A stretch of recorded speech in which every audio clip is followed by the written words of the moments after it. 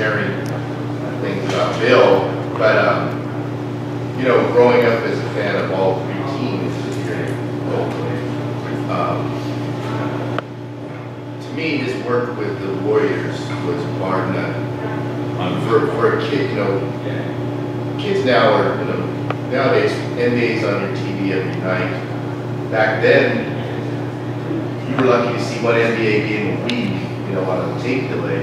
So for Bill, doing Warrior games for me growing up was just, I'd have my own transistor radio and something like that, and it was just, you felt like you were at courtside. You know, you just, I mean, so, you know, growing up a Warrior fan, Ace fan, Raider fan, and moving to, you know, coming to Ford, you know, I grew up with Montour, totally different style, but it was such a comfort knowing when Bill came over to the A's, having been listening to him my whole, you know, life, essentially Warriors and Raiders, it just made that transition, you know, for me. And I still remember the day driving home from work and hearing Bill's passing. I mean, my heart just broke that day because he was such just a huge part of my life growing up. Being a sports fan, it was just devastating for me. It was still. It was a devastating day. Yeah, all it was. I think we all took it for granted. It was always great. Yeah. You know, and then it wasn't. It's like, for me, literally my entire life. Yeah. You know, like it was one of those things. Like, I couldn't ever remember the game without it. Yeah. But on that note, thank you for. I mean, this is great, and really not just a book, but you've really been the champion for trying to get him to the Hall of Fame. Really honest. We're going to get him there one of these days. And I just want to thank you for doing, you know, for taking on that. You know.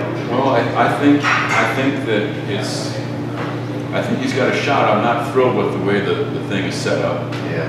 The way it's done by these eras. I think he's in the wrong era. I think it's going to make it harder for him. Do you think that's something with the success of the team so far this year that maybe the marketing for the team, the marketing department might be able to? The marketing? Sorry, well, imagine with me for a moment. The answer to that is no, because Bill's era doesn't come up again for another 2 or 3 years. In other words, they've separated all of the Fripp voting in, I think, 3 different eras, and Bill is in the contemporary era, which doesn't come up again for another couple of years. Which is unfortunate, because he did his first baseball game in the minor leagues in 1950, and if he was with that group of announcers, then that group is never going to change. It's always going to be that number of guys that will be considered, where now he's in this contemporary group, which is going to grow with every year. More and more people are going to be more and more deserving. They're going to be on the air in the public eye, and Bill won't be quite as, I think as the years go on, it's going to be harder and harder for him to get that kind of recognition. I think maybe that's where it'd be nice if the A's or something like that could actually release some of his old audio in some ways. Yeah, I think so too. There's been a lot of talk about trying to do an audio book, but it's really, I would not do an audio book unless we could get the calls. Because an audio version of this book. You know, I owe a lot of people who really helped getting me these calls. In fact, you know, the entire Gibson at bat, as you know, is transcribed in the book. And I got that from Bruce McGowan, because I didn't have it. And it's, I don't know, 5 or 6 or 8 pages in there. And I gave Eck a copy of the book, and I was giving Eck the book, and I said, You might want to say Where's this chapter? here's the book, Eck, and now there's 8 pages of the worst 10 minutes of your life. But I thought it was important for people to be exposed to that call, because it was an unbelievable, that whole call was a wonderful piece of literature by Bill, and nobody ever heard it. I don't think anybody's ever heard it. You hear Vinny's, which was awesome, and you hear Jack Buck's call, which was fantastic, but you never heard Bill's call of it. So that some of that stuff kind of gets lost. Yeah. What do you see next for the book? We're like a year out of publishing now. Is it winding down the publicity and the talks you're doing, or do you see it continuing, or what do you see for the content of the book and how it's going? Well, you know, I'm still getting asked to do signings. There's still interest from the bookstores. Honestly, it did really well on Amazon before Father's Day. So the sales are still going on, and I'm still doing some interviews for it. I'm sure it's, my sense is most people, especially A's fans, who wanted to read the book, yeah. So I'm sure that the sales are going to wind down. I'm probably going to wind up doing 2 or 3 more signings just before the holidays again, like we did last year. Is it mostly Bay Area centric, or is it getting attention outside of the Bay Area? Most of the sales have been from here. We did a book signing at Muni in Phoenix, and I was blown away by that. The guy that runs the Barnes & Noble in Scottsdale is a big A's fan. And he approached me about doing a signing. And I said, well, why would be, nobody's going to want to go to a signing in Scottsdale. But the A's cooperated, and Barnes & Noble kind of put on a signing before one of those, right? And we sold 104 books. And it was A's fans primarily that come down from the Bay Area. Because it's amazing how many A's fans are traveling now. We go on the road to all these cities and you hear the fans. So there was a steady line for an hour and a half of people at that signing in Phoenix, which I was thrilled with. So. Didn't you do one up in Seattle? No, I haven't done any. Or was there Portland or something? No. I thought there was talk at one point. I did one at the Dublin Barnes & Noble over here, and then... It's in New York, right? I saw on Twitter. There's a place called the Regino Baseball Clubhouse. Yeah. Oh, yeah. Which is in New York, and they have a lot of baseball. Looks like a cool It's place. kind of a baseball gift shop. It's a small place, but the guy that owns it is a wonderful baseball fan. And he invited me to come down and actually do a talk there one night, because he has a lot of authors that come there and they talk and they have signings. Well, we didn't have a night in New York, but I went down there and I just signed some books for him. There are just 6 books sitting there that I signed. Is all. So they're probably still sitting there. Anyway, yeah. Now that you can predict, and it seems like there's a lot of A's fans here, and no one has the answer, but what is your perception of what's going to happen in the next 5-6 years with stadium talk and all this stuff? I mean, no one has an answer, but... I'm not going to give you a politically correct answer. I'm not going to give you like the A's answer. The honest to God truth, I have no idea. I don't have any idea. I just don't have any idea. I don't think they do. I don't have a clue what will happen. Sealy's still looking into it. Yeah. I would put even money that 5 years from now, it's still the same story. Yeah, the one thing about this committee, quote, there's been no transparency, which bothers me. I wish there was, they would report to us. It seems like a charade. Let us know what's going on. Now, hopefully there are things going on behind the scenes, but I don't know what they are. And let us at least, I think what the A's would like and what the fans would like would be to have an answer, one way or the other. Even if it's no. Even if it's great. no. Yeah. So that there's a direction. And, you know, I mean, obviously the Giants are the impediment on sales. You know, we all know that. But I just wish that assuming that the committee has done its due diligence, then there's been enough time has passed that they could at least give us an answer, some kind of resolution, so there could be, so we can kind of all move on. And the fans deserve that, the A's deserve it, everybody deserves that. So, do you find that nationwide people say the same thing to you too? Like, do other teams or people you run across nationwide go, hey, it's really a shame what they're doing to you guys? right, and I get asked all the time, what's going on with the stadium, and my answer is, I don't have any idea. And there's really no, you know, I mean, I loved the Coliseum before the Raiders came down. Yep. I don't like it at all. This is the ice point. Exactly. Yeah, I don't like it now at all. Right. You know, and I thought they compromised it as a baseball. And I love the funkiness of it, and I love the funkiness of the fan base. I don't know if you saw the Sports Illustrated story. There's a new story in SI, and it talks about the fans and, you know, the kind of the culture of the A's fan, which I think is great because there's a wonderful energy there. We need a new ballpark. And I'm not saying that a new ballpark is a panacea for every franchise. So some teams have got new parks and they're still lousy, but I think the A's need it. It'd be nice to have them.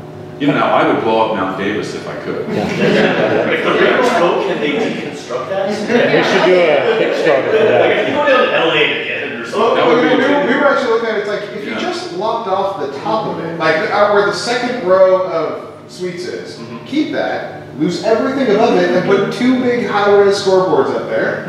Like, It'd be a great. You know, like, it'd be a great. Well, they're not using those. Exactly, especially since now the Raiders are tarping it. Yeah. But even then, I don't sit in the bleachers, but there are places in the bleachers where you can't see the whole. Right. No, you can't. Yeah. And the bleachers used to be wonderful. Yeah. And then you had the ice plant, you had the scoreboards, you had the manual operator out of town over here, and you had this view.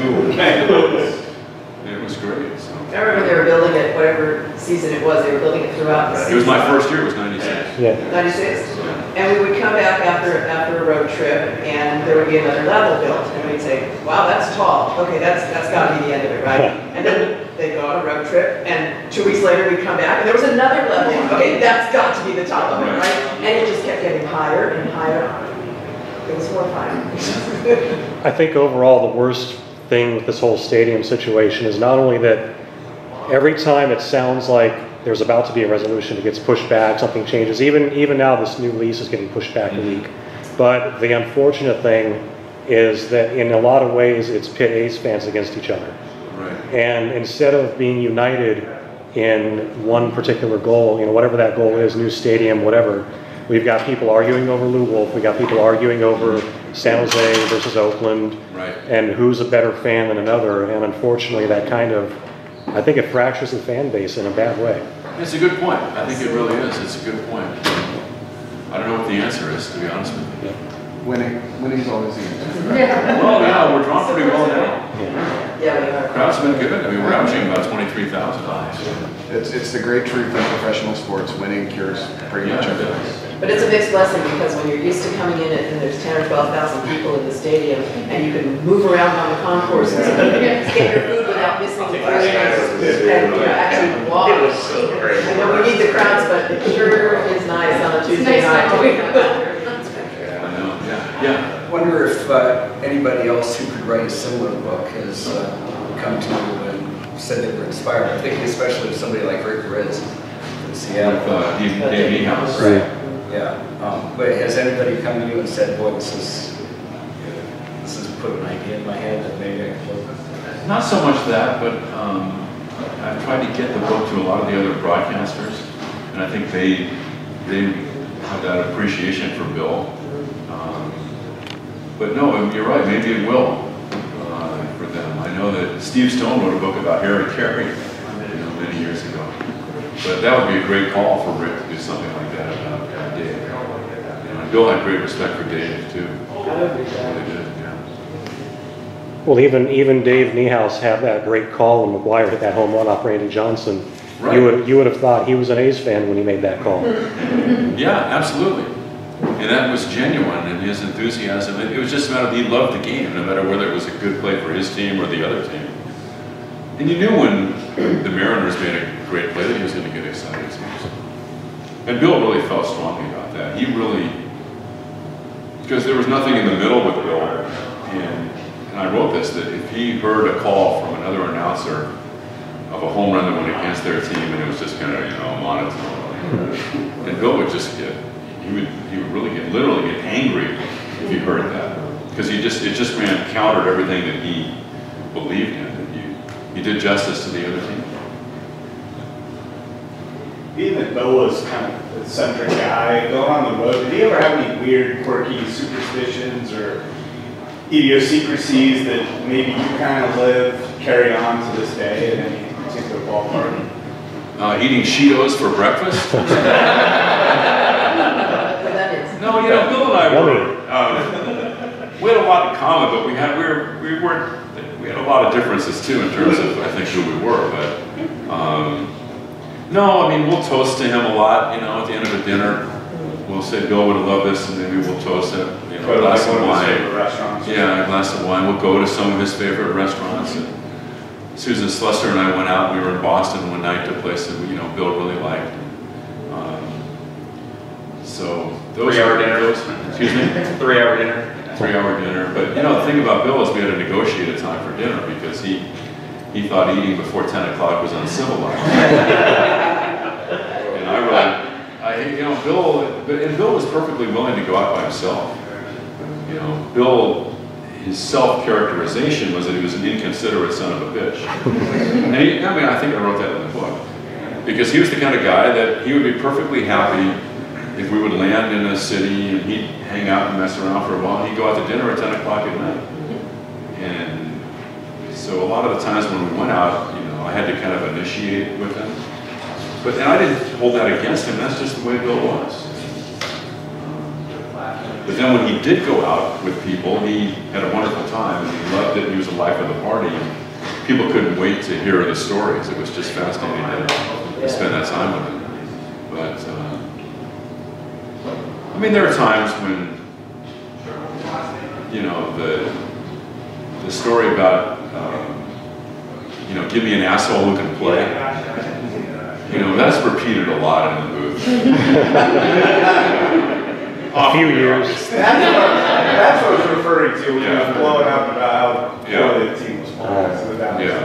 Have you ever? Or you know that the Giants are playing. Because he had this, the acronym for the Giants was that they were the TFGs.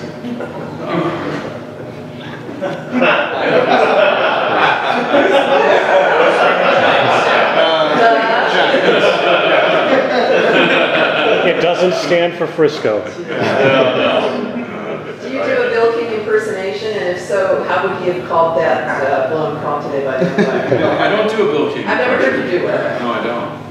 But the thing, I want to make this, I do want to say this about Bill in the Giants, was that he really was a competitive guy, so he didn't like the Giants at all. He made that very clear, and I think everybody knew that. But the irony was that John Miller was one of his best friends, and so was Hank Greenwald. And he always gave them their due during the games, as I wrote in our out-of-town scoreboard. He would always write their game on the top, so he would give their score first because he didn't really want to alienate any of their fans if they were listening. And I'm really indebted that John wrote the foreword. And I thought he did an absolutely unbelievable job going forward. You know, I was asked about how Bill would feel about replay, and I think that he would have hated it because he hated change. I mean, he was so unbelievably set in his ways. I mean, he was an incredibly rigid guy. He was a volatile guy, he was rigid. He hated authority. He was his own man. He lived life on his own terms, and so I think these delays during the games would have driven him crazy. Yeah. Someone imposing something on him was like the worst thing in the world. So that like imposing replay, but I think that maybe if 2 or 3 times he saw that maybe because of replay the calls were changed and they got the calls right, that maybe he would warm up to it. I get the sense that maybe he wouldn't have wanted to see it for all of the plays, but the boundary calls and the home run calls, and he might have accepted that. So the Cleveland call last year would have He hated umpires, and I was prohibited from speaking to an umpire for 10 years. But don't you think that the replay comes about as a result of a decline in the quality of umpiring? Is it worse? Maybe that than and it high was profile. 10, 20 years ago? I don't think so, Margie. I really think that what's happened is that high-def TV has changed a lot. Yeah. That it was almost necessary that we went to replay because people can see the game better than the umpires can now. From 18 different angles and beautiful high-def screens. And I think because of social media and all the things, now you miss a call and the whole world can see it. And it was, I'm not sold on it myself. But I think also when you hit the playoffs, there's just too much money on the line. You know, I mean, you're talking tens of millions of dollars for these franchises to make it to the next round, you know, and but they're still missing stuff. It's still even they'll go to because what's happened with replay, I think, is that now it has to be clear cut. Yeah. And there have been a lot of calls where Vince and I have been going, you know, I think that'll be overturned, and it's not because it isn't definitive. So they're not making the call in New York. They're just determining whether it's definitive or not for them then to make the call, but they're not actually making the call if it's really tight. But like today, that was a play that I think should have been, but it's not subject to replay. Well, I think they made a comment, one of the players or somebody said that if they review it by pitch, why can't they review a foul tip? Exactly. You know. And why can't they review a ball that's hit in front of the umpire as fair or foul? Why don't you check some stuff marks on it? Yeah. Yeah, they used to do that. Yeah. Or they used to do hold that. the ball. They used to do that with shoot polish. Shoot ball. Yep. Yeah. Watch. Hit batter. But I don't think he foul tipped it in the first place. I don't think he did either. Did they look at the ball? Both said three. I think Vodholm held it up. Yeah. That was fine, yeah. What about the, you know, with the catchers, you can't run them over, what would Bill have thought about that rule? He would have hated that because he was a catcher. Yep. That's a terrible rule, I think. And Thanks, it's- Buster Posey. Because there was a play that was overturned yesterday after he was in the National League. What do you want the catcher to do? Yeah. You know, he's been taught his whole life to catch the ball, and is he supposed to sit there and think, okay, I have to receive it here, and I've got to stand here, and now I'm going to do this. Dino You has know. adjusted really well to it, though. Yes, yeah, but I don't like it. I think that's something that has changed the game in a way that I was not ready for. Do you think Bill misses the manager umpire ejection Yeah. thing? That was the great thing about today, was that we had a real live, Yeah. a real live argument. So he loved what he did. You know, nobody loved broadcasting more than Bill King. He loved being on the air. And as much as he had all these unbelievable interests, and as you know, the back cover is literally a painting of his, photograph of a painting, and it's unbelievable. That he loved being on the air. Nobody enjoyed broadcasting like Bill. He loved the A's.